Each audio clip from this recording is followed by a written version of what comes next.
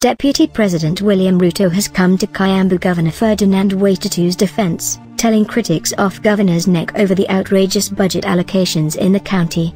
Speaking after Sunday service at All Saints Catholic Church Comet High Parish in Githunguri, Ruto said that matters concerning the national government should not be used against Waititu.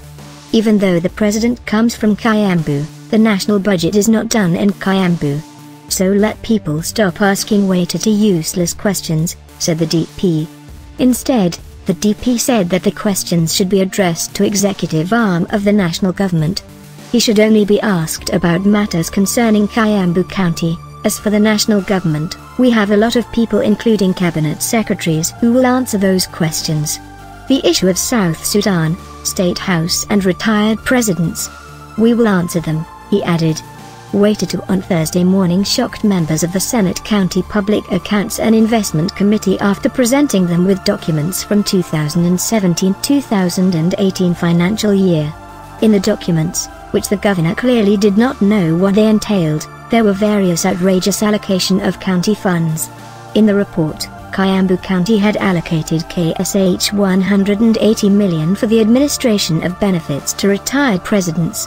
Surprisingly, the reports highlighted that KSH 973 million had been allocated to be used in the coordination of State House function while KSH 590 million used on State Corporations Advisory Committee.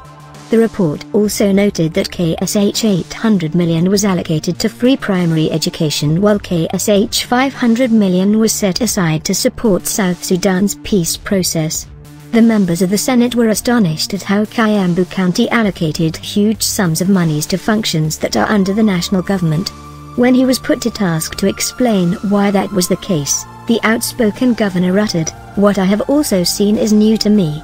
Waititu however defended his government by asserting that none of the payments have been made yet, adding that the person who was tasked to prepare it might have used the template used by the national government.